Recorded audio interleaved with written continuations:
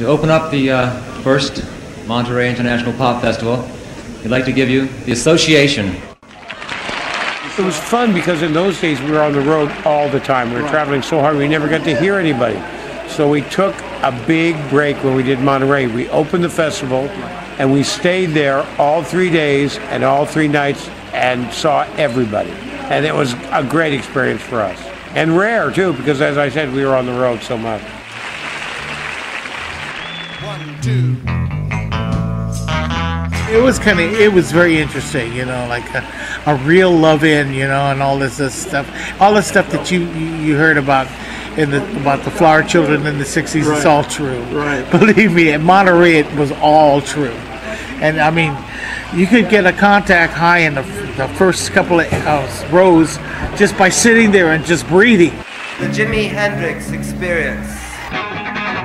Of course, probably the most famous Who Hendrix story is the Monterey story. You want to relay that?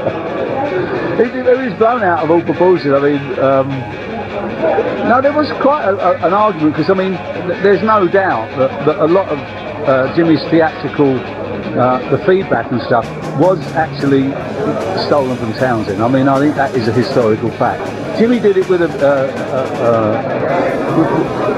made it into his own style, but it was, Townsend was doing it first, there's no doubt about that. And I think there's no doubt that Townsend was, it's obvious that Townsend was smashing guitars before Jimmy, but the two styles of playing were different, so it never actually bothered me. I mean, I think, but it obviously bothered Pete, and so there was this huge row at Monterey about who would go on first, because Pete knew that Jimmy was going to go on and do the whole of Townsend's act. So they tossed a coin for it, and